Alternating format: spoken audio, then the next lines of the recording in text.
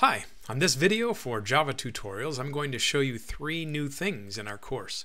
So I'm going to show you how to get keyboard input so people can be prompted for a number and you can enter a number. Then I'm going to show you an item called try and catch, which will check for errors. And then finally, I'm going to show you how to round off numbers if somebody gives you a decimal and I want to round it to an integer. So here's what it looks like. I'm going to run the program just so you see where we're going. And it says, please tell me the price of a car. And so my car is going to be worth $10.25. And now it says, how many do you want to buy? Let's put in 4.2. And that's kind of an unusual number. So it says, I will round that 4.2 down to 4. And then the price is $41. And so you can check the math to see if that was correct. So that's what's ahead of us. I'm going to code this whole thing and explain it as we go. So you'll learn as you type. So let's start with a brand new project here. You can see that I have a project called Convert Numbers, and I have a main class and a main activity. So now let's get started with the question. I'm going to print off a message that says, please tell me the price of a car. And so we're using print line like we've done in previous lessons. The next goal that I have is to get input from the user. Now in Java, one method of getting input from the user is just to get it from the keyboard at the console. So the object that we're going to work with is called a scanner. So I'm going to declare a variable called keyboard. Its type is scanner. So scanner type is kind of like an integer type or a float type. It's another thing in Java. And I'm going to say that I need a new version of scanner. And you can see there's an underline here that says I'm missing something. The red line is kind of an angry symbol. And what I'm missing is to tell it where I'm scanning this data from. And I'm looking for something called system.in. So how would you know any of this stuff that I just typed here? You would have to look it up in the manual, which I did for you.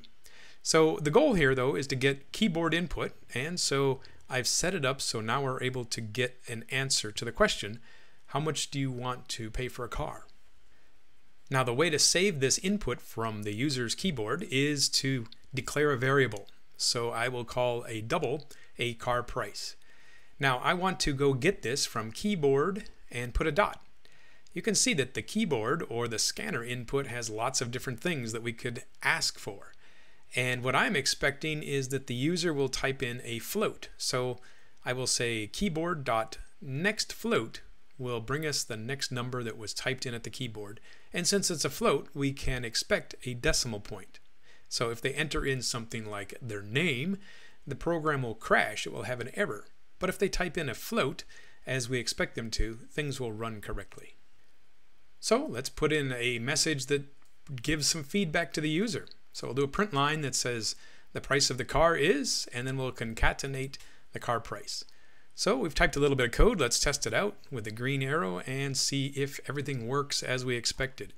So what's my car price? So I'm going to put in $99.22, and we get a message back that shows a very long decimal point. So it's not in the right format, but we do know that we got the number that was entered.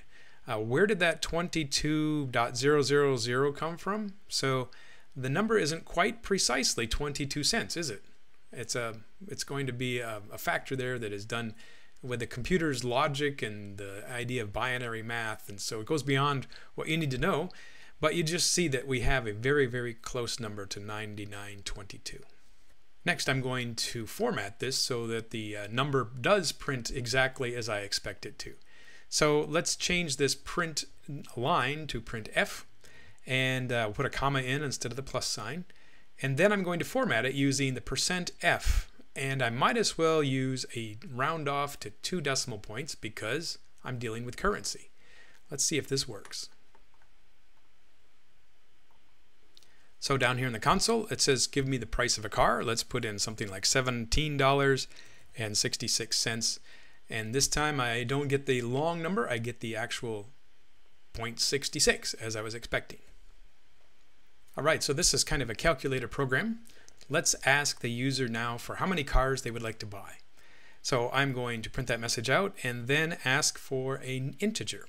So car quantity is the variable that I'm going to be assigning, and I'm going to get from the keyboard dot next int. So next float was what we used before. Next int will now only work if the user types in an integer. And then I'm going to do some calculation and give the answer.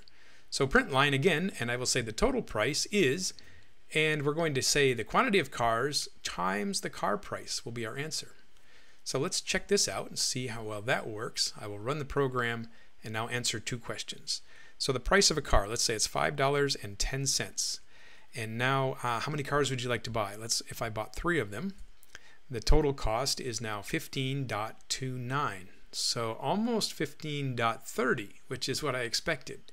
So let's do some more formatting to make this a little more accurate.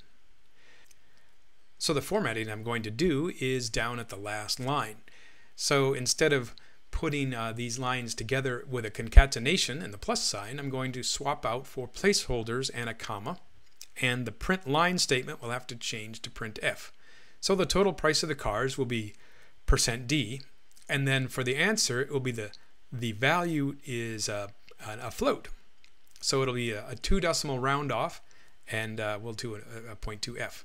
Now I also want to put in a new line, so I'm going to go back and insert %n at the end of each of these, so that way I start a new line every time it prints. Let's run this and see how that looks. So the price of the car, let's do $4.20. And how many we want to buy? I'm going to buy 4 of them.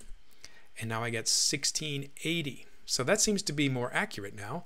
And so what you see here is an example of a keyboard input and some calculations using integers and floats together, and then formatting the answer.